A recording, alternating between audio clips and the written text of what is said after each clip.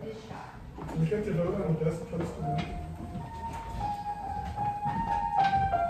what you guys think looks good. Test, test. Taji, when you started now? Yeah, I think it's 4, but Is it 4? yeah. Why you guys? There's a camera there. Oops, there's a camera. I think I got something for you. Yes, yes. This man right here. Different things, there's multiple shots. All right. You might need earphones for a second.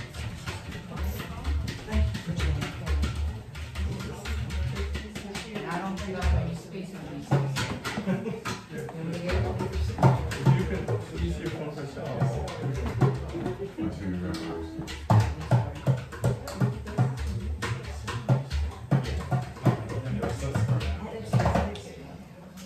Okay, here we go. Bismillahirrahmanirrahim. With the name of the guardian Lord Most High, the merciful benefactor, the merciful redeemer. I greet you all with the greetings of peace, the universal greetings of peace in the Arabic tongue, Assalamu alaikum, which means peace be unto you. And this day here at this post at the House of Schlesinger, all I'd like to say is I'm doing this one here in memory of my dear sister-in-law, Deborah Hill, who we just buried earlier today, who died of one of those terrible cancers, came out of nowhere. And I just found all my years knowing Deborah, over 50 years, that her first name, Deborah, means the honeybee. And it just so happens my last name, Nahl, means the honeybee in Arabic. And Deborah, she was the consummate public servant.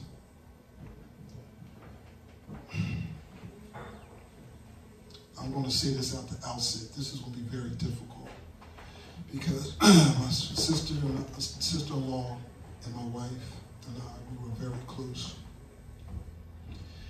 And Deborah was what I would believe anybody that is young and aspiring to do something with their life, Deborah Hill was an example of that. She was young and enterprising in her youth, and that carried to her senior years. And in her senior years, she touched down on so many different communities. One of her great contributions to the city of Philadelphia, she started a STEM program at the Zion Baptist Church. And when we were going through the funeral, the eulogy, a young man got up from Temple University and said, it just so happens we are going to partner with Zion Baptist Church to start or expand on the STEM program that Deborah Gary started. And I'm sitting there, I don't know about everybody else, but I'm sitting in there, yes. This is about someone's legacy of contribution where an institution like Temple University decided to pick up on it. So I always challenge my audience. You know, I did this piece right here some years ago on Marian Anderson, the great singer and activist Marian Anderson, and it was called M.A.M.A., the Massive Archives of Marian Anderson. And in those archives, my challenge to the people was her massive archives, her receiving proclamations and keys to cities. How many of us in this room have a key to a city besides the door to our home or our car? How many many of us in here have had proclamations named in our honor? And I tell you, as I stand here, I witnessed it with my dear sister-in-law, Deborah Hill. She got 2 proclamations today from the city, along with other ones she has gathered over the years. And this is for you, Deborah.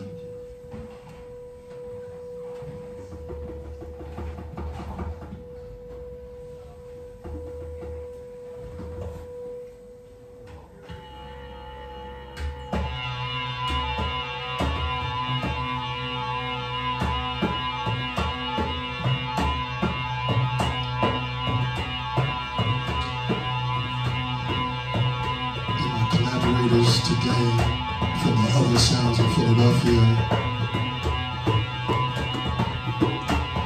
Ryoko, saxophone and percussions, other best yet,